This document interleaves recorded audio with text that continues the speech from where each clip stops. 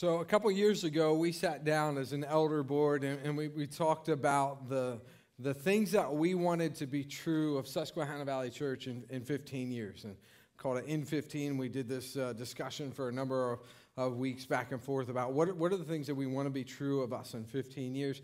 And the idea of that was, if it's going to be true of us in 15 years, it's not going to accidentally happen. We're not going to end up being a church that's really involved in the community, has a really good kids ministry program, really good student ministry program. It's not just going to happen. We have to be intentional about it. And so we backed up and said, well, how do we get there? We create a culture that values the things that we want to see happen. And so we came up with these different value statements that you'll hear us say from time to time. We're a source of grace, not drama, or we're a rock solid. We have a rock solid dependence on God. I just want to highlight two of them because there's opportunities for us to sort of live them out really, really well coming up, and opportunities that we're passionate about as a staff. And I think it's an opportunity for us to be who we want to be. And so the first value is that everyone's invited, that we want to be a church that welcomes people from all sorts of backgrounds. If a person is of the perspective that they couldn't come to a church because of what they've done or where they've been, that's the type of person we want them to know deeply that God loves them and that this can be a home for them. And so we've got an opportunity coming up with the outdoor pantry where we're going to love some people who by all means have kind of shut themselves off, feeling like they don't deserve God's love, or they've just been through so much in life that they can't imagine that God would love them. The outdoor pantry where we're going to give food to those in need is an opportunity for us to say, there can be a home for you at Susquehanna Valley Church. There's a God who hasn't given up on you. There's a God who loves you. And this little token of giving you food is just an example of our love for you. And so we need volunteers for that. That's next Sunday, right after church, 12 o'clock to 1:30. We're going to go over to Lingle Park. And we would love for you to sign up. There's different places you can sign, different things you can sign up for. And that's in the Church Center app, or you can just come up to me and I can help you sign up, or one of the other staff members, we can get you signed up. It's an opportunity for us to be the church that we want to be. If we want to have an impact on the community in 15 years, we've got to get out in the community right now. So that's next Sunday right after church. I was reading this week in my personal devotions about the time when the mission of the church kind of shifted from initially being towards trying to reach those in Jerusalem to the Gentile, to the non-Jewish people. And there's this discussion between Paul and Peter and the other apostles, and they're kind of going back and forth about what this new thing is going to look like.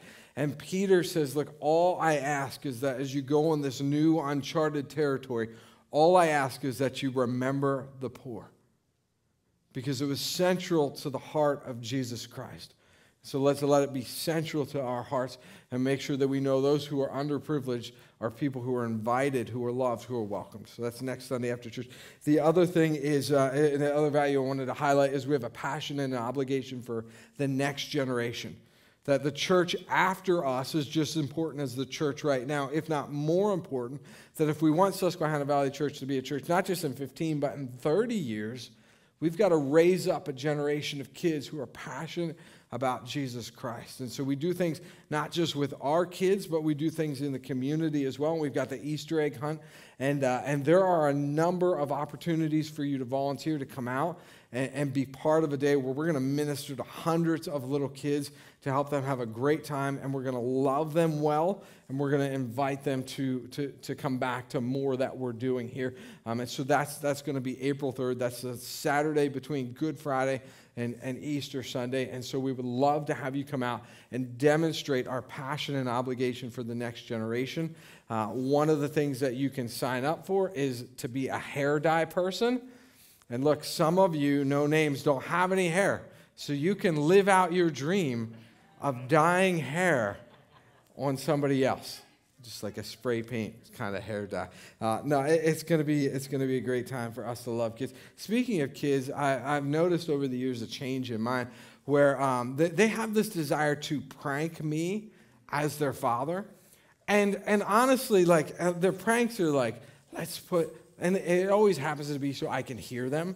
Like, but they're like, let's put sugar in Dad's milk. And I'm like, wow, that's a good one, guys.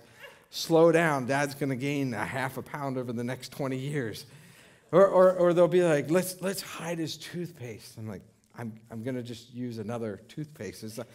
But so last night we're driving, and I hear them in the back seat, and they're talking, and one of them says, let's put super glue on the toilet seat.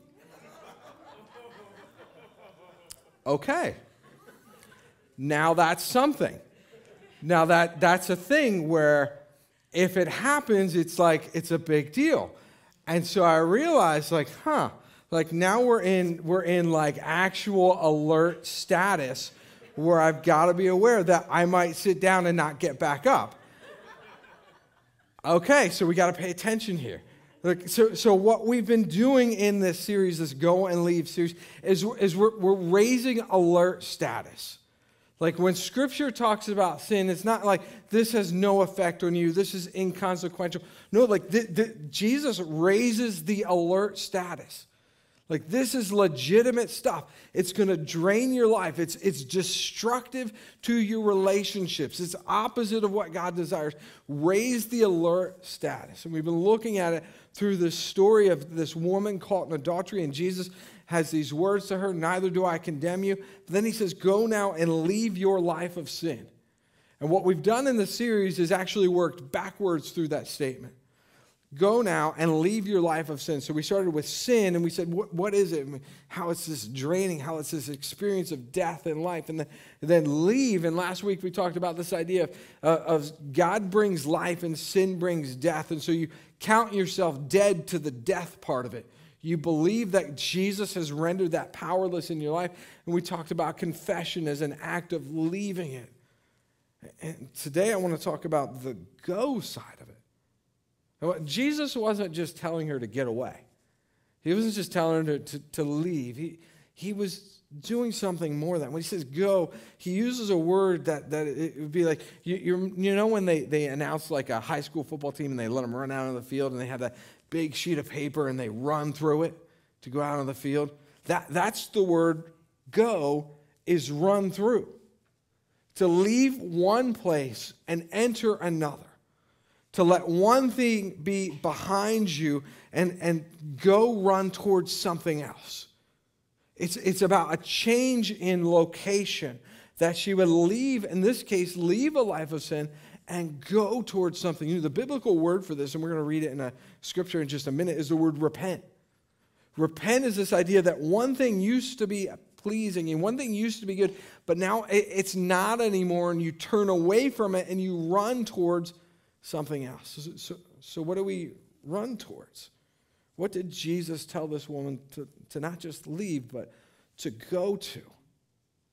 I believe it's that Jesus wanted her to leave a self-centered pursuit, to leave a life that, even if it might have been about pleasing everybody else on the surface, was underneath at the core pleasing herself.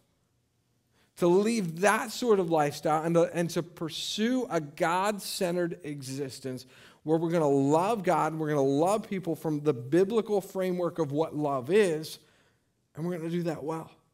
It's not going to be about me. It's going to be about the opportunity for me to love others. And for Jesus, the penultimate expression of love is to help somebody find a relationship with Jesus Christ, with Him, to be forgiven of their sins, to find their home in Him, to be loved as God Himself can only fully love. And so I want us to look at that mission this morning. We're going to look at it in this interaction where Jesus has with those who were the religious authority and look down on others to feel better about themselves. And Jesus is going to challenge them with something that I believe is also by default a challenge to us this morning. So Luke 15 and verse 1. It says, now the tax collectors and sinners were all gathering around to hear Jesus. But the Pharisees and the teachers of the law muttered, this man welcomes sinners and eats with them. Now, let's just stop there, because you have to understand these people groups that are involved here, because you've got Jesus, then you've got the religious leaders, and then you've got the tax collectors and the sinners. The religious leaders taught a lot, but they never had the audience that Jesus had.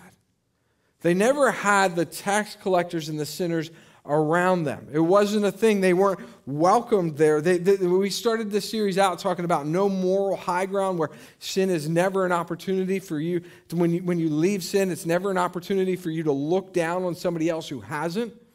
This was them. This was a religious elitist mentality. And they're there and they're thinking, I can't believe that Jesus would welcome such a crowd.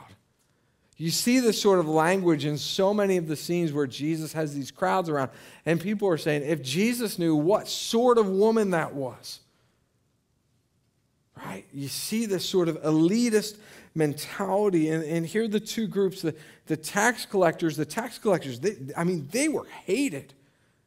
They were people of Jewish nationality who bid on an opportunity to be the tax collector. And when they became the tax collector, because they already had to put all the money out, they raised their prices to line their pockets. In fact, they were so despised, if a tax collector saw somebody get murdered and he was the only witness, the tax collector's testimony wouldn't be allowed to stand because he was a tax collector. They were deemed to be so dishonest that they had no testimony in a courtroom. And that sinners were those who had been written off.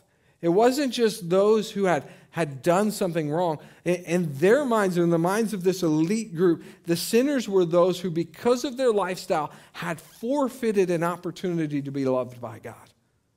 They forfeited it. And so the religious elite are sitting there going, are you kidding me? Why are you wasting your time, Jesus? These people are not only, it's not only a waste of your time, but they couldn't possibly be loved by God. And Jesus wants them to know something entirely different about what is central to his, as the Son of God, to his kingdom. He tells them this parable. Suppose one of you has 100 sheep and loses one of them. Doesn't he leave the 99 in the open country and go after the lost sheep until he finds it? And when he finds it, he joyfully puts it on his shoulders and goes home. Then he calls his friends and neighbors together and says, rejoice with me, I have found my lost sheep. I tell you that in the same way, there will be more rejoicing in heaven over one sinner who repents than over 99 righteous persons who do not need to repent. Let's pray. God, we've mentioned a couple times this morning about the community and those in the community being able to find a home here. Lord, I pray this text, this scripture, this parable finds a home in our hearts. That this would define our greatest sense of why we're alive. That this would shape every conversation we have. Every interaction with every neighbor would be run through this parable. That we would see the world through the lens of your great passion for those who are lost. And we ask this in the name of your Son, Jesus. Amen. I mentioned you've got the religious leaders here. To them, this was like a problem scene. I mean, they wanted to kick them out. Can't believe it. They're muttering amongst themselves. Can't believe Jesus is here. Because for them, Jesus being associated with them meant he affirmed their behavior. That Jesus simply being near them meant that he must have approved of the tax collector's dishonesty. He must have approved of the sinner's lifestyle. And so there's this deep, deep hatred towards not just them, but towards Jesus. Because in their mentality was that if you hung around people who had something wrong with them, there had to be something wrong with you. Jesus, he doesn't operate that way. For him, it's not that his association affirms their behavior. For him, it's that his association affirms their value, that they matter to him. They matter to God. No matter how far gone they've run, he's still willing to run after them. And so he tells this incredibly powerful, passionate parable of a Savior, of a shepherd who goes out looking for a sheep that's been lost. And see, this happened often enough in their society that this would have been a thing that they knew about. The shepherd would often move a flock from one place to another, and it wasn't uncommon for a sheep to kind of, that was maybe a little bit weaker, to straggle behind and get left. And as the shepherd's leading, and then all of a sudden he gets to the place where he's going, and he thinks, oh no, we're down one. Where is it? They've got to look out for animals and predators that could attack, or maybe it just was laying somewhere in the desert. And so the shepherd runs and looks with this persistence until he finds it. And then the scene is one of just incredible care. I mean, you think about it, he carries the sheep. Why? Because the implication was that it was left behind because it was weak and it couldn't keep up. And so Jesus puts it on his shoulders and carries it back. And then the scene is the scene of just this incredible rejoicing. Darrell Bock writes about this in his commentary. He says, even though the shepherd pictures God's desire, disciples, the followers of Jesus, are to share his attitude. That this isn't just his heart. This is his value system. This is his culture that he's shaping. And so we're here to help locate lost sheep. We're here that's our adventure in life. That's what we're called to. This is our prerogative. I loved reading the book The Hobbit. I just read it not long ago to my kids, and I love The Hobbit. If you're not familiar with it, let me give you a little bit of the backstory. It's written by J.R. Tolkien, and he tells the story. It's really written primarily about this one particular hobbit, but a hobbit is like this I guess it would be a person that's like half our height, doesn't have a beard, so I am disqualified from hobbit status. But hobbits were known for particularly being very well off, and they lived in these little tiny hobbit holes that were very safe and very luxurious. And really, the greatest wonder of a hobbit was whether he was going to have not just first dinner, but second dinner. And what was he going to have for second dinner? And that was his big problem in life. And so really what we see here is as Tolkien kind of lays this out in the beginning, he describes the hobbits, he describes particularly Bilbo Baggins that the story centers around. He says most people considered him very respectable, not only because of how rich he was, but also because they never had any adventures or did anything unexpected. And there's a sense where to be a hobbit meant that you valued everything just going smoothly. You valued a life of comfort. You valued a life of luxury and of safety. Until the story goes where something changes and Gandalf, the great wise wizard, enters the scene and presents Bilbo with the opportunity for an adventure. And Bilbo responds, no, thank you. We don't want any adventures here today. No, thank you. You can be gone. No adventures here. The idea of adventure is just so foreign to him in his world of everything being set and everything being understood and being certain. The Hobbit is really this sort of rare story of a hobbit who goes on an adventure. And it really begins to awaken when Gandalf he really tricks him into an adventure. It's a fascinating story. He tricks him into an adventure. And at the beginning of this adventure, you see this reference to the sort of lineage of Bilbo Baggins. There's the Baggins side, which is pure hobbit, 100%, never wants to do anything that would take any sort of risk. And then there's his mother's side, the Took side. The Took side is the side which has this odd, for a hobbit, this odd sort of desire for adventure. And as the story goes on, you see this battle back and forth of which side is going to win. The side of Hobbit, the side of Baggins, which is going to prefer safety and certainty, or is it the Took side, which wants this sort of wild, courageous adventure in life? At the beginning, you see this played out where Tolkien writes that then something Tookish, the mother's adventure side, then something Tookish woke up inside of him. And he wished to go and see great mountains and to hear the pine trees and the waterfalls and explore the caves and wear a sword instead of a walking stick. There's part of him that deep down wanted life to not just be safe and comfortable. There's part of him that longed for this sort of adventure.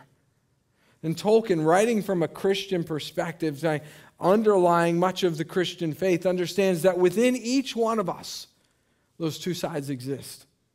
The sort of Baggins side, which wants everything to be safe and convenient, wants everything to go just as we had planned. And then there's this other side, the Took side.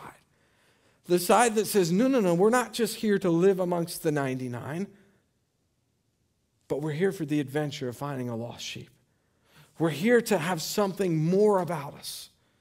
You see, Christianity is not just this sort of social means by which we have everything that we want, including a faith circle by which we feel nice and safe and comforted. But there's an adventure to it.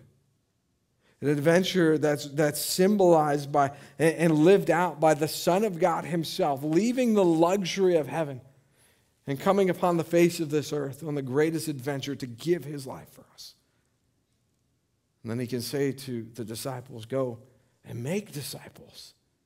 What's he saying? He's saying, you're in a journey. You're in an adventure. That this should awaken something that we tend to suppress. And I've said it numerous times over the years that in an American Christianity that's often marked by luxury and convenience, the greatest problem, just like the book of Amos, we become so consumed with keeping that which keeps us comfortable that we fail to see that we're on the greatest adventure and the greatest mission to reach a world for Jesus Christ. For Jesus and his disciples, this life is not for the Baggins, but for the Took. This isn't simply about what will make these days pass, but what is it that makes these days worth living at all? It's not about just what gets me through, but it's why am I here? What is this adventure that Jesus has me on? See, when Jesus says to this woman, go now and leave your life of sin, he understands that in one sense, there's the opportunity to simply make this all internal, make this all about me. That's the life of sin. But Jesus does what? He tells her to go, to run, to get to something else, to make life the center of life, the seed of life, to be something other than that which just makes me happy, to reach lost sheep. The next 2 weeks, we have opportunities to reach lost sheep, to reach them in the outdoor pantry, to say to them by handing them food, we love you, we care about you. And deep down, what you need mostly is not just a meal, but it's to have a relationship with this God who has not written you off. To look at little kids and say, this can be a place for you to feel safe. To have not just a good time once a year at an Easter egg hunt, but on every Sunday and on Thursday nights to come out and be in this environment where you're just loved like crazy and you're guided in life. This is why we do what we do, because we're getting into the adventure sort of life. That we're living to awaken the desire, not to suppress it, to reach lost sheep. So I want to give you 2 reasons, and we'll give challenges along with each one, but 2 reasons that you should awaken your sense of adventure and follow after Jesus Christ and joining his mission to help lost sheep find their way home. The first one is that you are leaving a life that drains for a life that overflows. You're leaving a life that drains for a life that overflows. That's been part of my big argument here, is that sin just drains you. It drains you of the joy, it drains you of desire, it drains you of compassion. It just drains you of care and consideration for others because it's all internalized. It's all put back towards me. And Jesus is saying to this woman, go and leave a life of sin. Leave it. Leave that which drains and go to that which fills and overflows. There's a scene in heaven, isn't there, in the parable? There's a scene. And Jesus sort of just naturally, beautifully flows from a shepherd rejoicing to heaven itself. Just overflowing with this joyful sound. I was watching some of the NCAA basketball tournament and afterwards, during one of like the pregame press conferences, they were talking about the coach's his message to his team, this underdog situation, like you guys can win. And he talked about this. He said, I want you to pursue the sound of winning. You know, the sound of a locker room just being exuberant and joyful. He said, chase after the sound of winning. That's what Jesus says. There's going to be a sound of winning one day, where heaven itself will rejoice over a lost sinner that you very well may have had a key, integral role in bringing and leading that person back. What do you want to hear? Do you want to hear the sound of comfort, the sound of certainty, or the sound of winning? You leave a life that drains for a life that overflows. It's all about overflowing. Romans 15:13, may the God of hope fill you, catch that, fill you with all joy and peace as you trust in him, so that you may overflow with hope by the power of the Spirit. John 10:10, the thief comes to steal, kill, and destroy. That's the drain. I have come that they may have life and have it to the full. To leave a life of drains for a life that overflows. So here's the challenge with that you'd have a passion to overflow your row.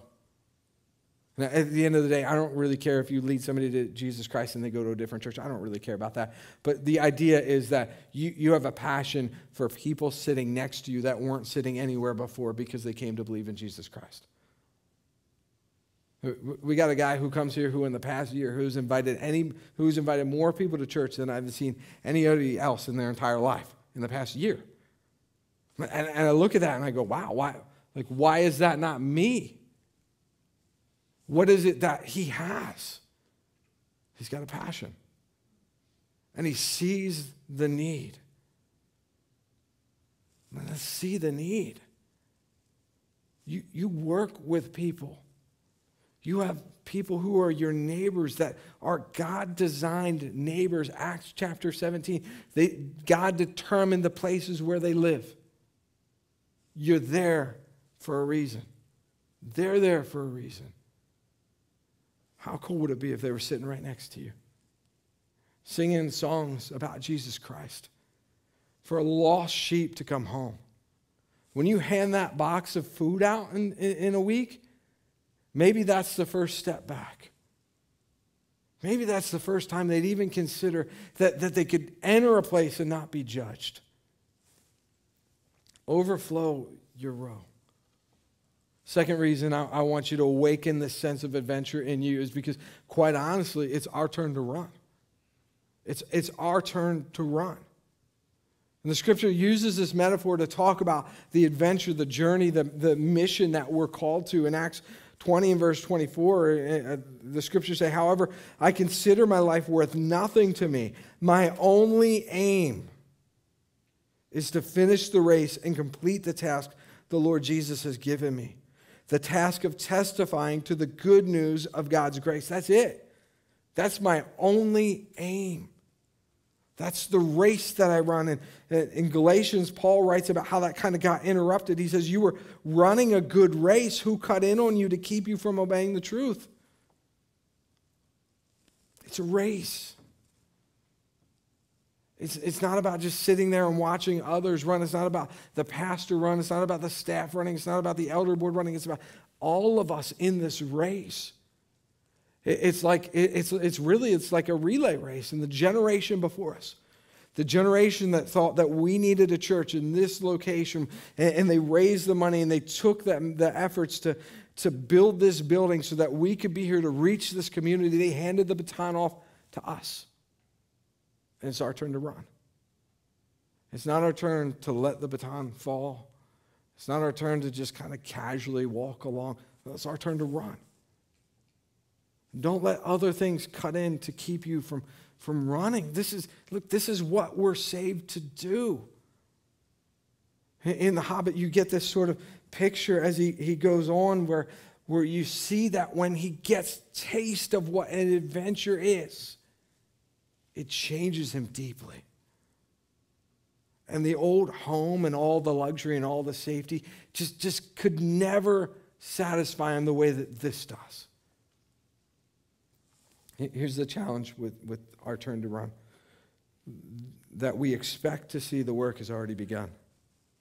And it's sort of an odd challenge. Most of them are like do things. This is a faith thing. One of our values is we expect God to do great things because he always has it. We would live with a sort of forward expectation that where I go, God has already been there first. There's this scene in Luke chapter 10 where Jesus is sending out 72 of his followers to go preach the good news of the kingdom of God. And he's telling them about how to do this and what they should expect. And one of the things that they should expect is that when they go, God has already gotten there before them. And he says this in Luke chapter 10 and verse 6, and he says, if a son of peace is there, your peace will rest upon him. What is a son of peace? What is a son of peace? It's a person that's already been receptive to some of God's work in their life. It's a person where God has already laid the groundwork there. You got to live with this expectation that when we do the outdoor pantry, when we do the Easter egg hunt, when you go to work, when you have a minute to chat with a neighbor, you've got to understand that the groundwork has already been tilled by God himself. How do you know what a person of peace is like? Well, in Luke 10, they're interested in the message. They're open to a conversation. They're searching for something more in life. How do you know that if you don't start the conversation? You don't. I mean, maybe once in a while, but we've got to open the door for that conversation. For us to expect that God has already begun a work. He's already begun to show them how draining and emptying a life of sin is. And that there's a shepherd who looks for them, who searches passionately. C.S. Lewis, one of the most influential Christian authors to have ever written, he talks about how God pursued him. He talked about it as the hound of heaven. God just kept after him and kept after him and kept after him. Why might that not be your neighbor? Is it impossible that that's your aunt or your uncle? Or maybe God is after them as well. We've got to look for people of peace. We've got to look for people where God has already been at work. But you're not going to work. You're not going to look if your heart is not invested in this mission. If you let the Baggins side win. And this just becomes about comfort and safety and certainty. I was at one of my kids' sports practices the other night, and they were talking, they were doing a game to just let the kids have some fun. They played a game that I was like super familiar with because all my years in youth ministry as a kid, in kids ministry, we played this game. It's called Steal the Bacon. Steal the Bacon. Maybe if you've ever done anything in kids ministry, you've played the game Steal the Bacon. Steal the Bacon, you've got you got 20 people, you divide them in half, and you number 1 through 10, and you assign a number, 1, 2, 3, 4, to each of the teams, and you put something in the middle, and you call like 1, and then the ones from both sides got to run out, and they got to grab whatever's in the middle, which I was always disappointed with, was never, despite the name, was never actually bacon. I'm like, this is like the pinnacle of false advertising. You call the game Steal the Bacon, but there is no bacon to be stolen. And so I was always disappointed. I never liked the game. But the game was always about like two kids running out, grabbing something to try and take it back to their side.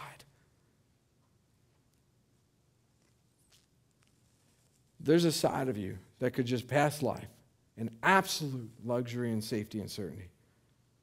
And Satan could steal your heart back to his side. Or there's a battle where Jesus can grab that and he can run it back and he can say, yeah, you're on my side of this.